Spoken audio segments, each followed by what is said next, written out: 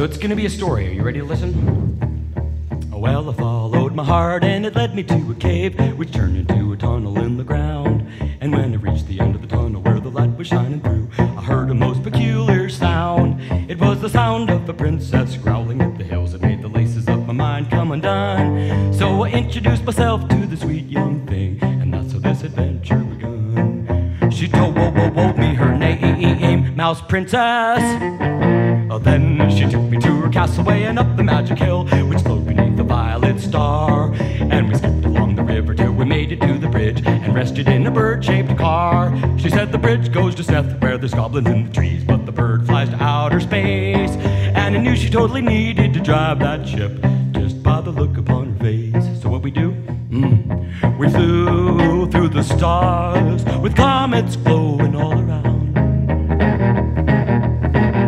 We saw electric eels and also thunder wheels and everything in between, and then it's all.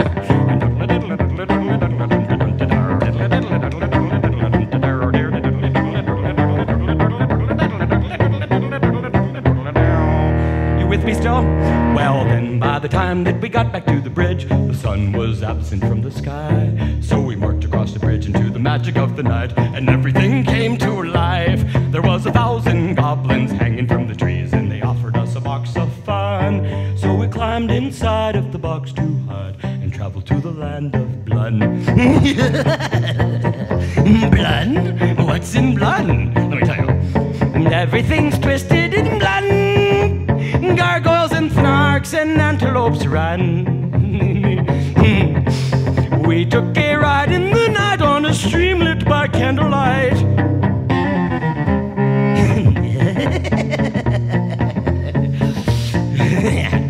Licky, licky. Everything's tasty and bland. Pie-flavored trees and muffin hills, yum.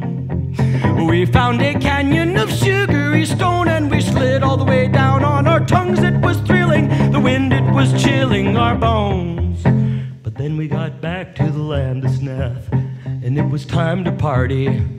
The Bumble Band was on the stage, and everyone was ready to rage. Yeah, we had a party, a wild Sneth party. There was madness in the air. We had a party, a wild Sneth party. Everyone was there. There was Harriet Zaboga. Oh, sorry. There was Gabriel Paniga, Steve's Beluga, Harriet Zaboga in a fancy dress, Zarf, Weasel, Sissy Arks, and Mr. McFoob. But most of all, Mouse Princess!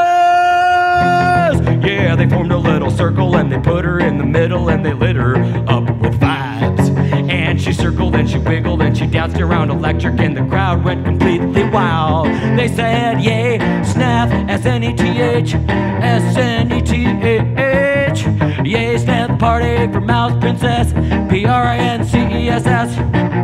But then it came to the end of the night. The violet star would soon be shining brighter than anything.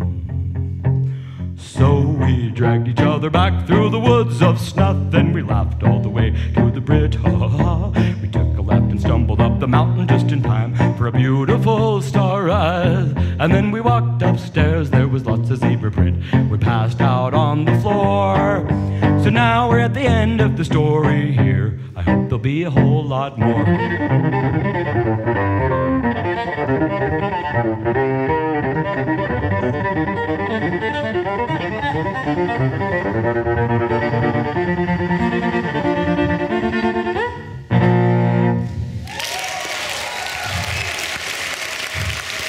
Thanks.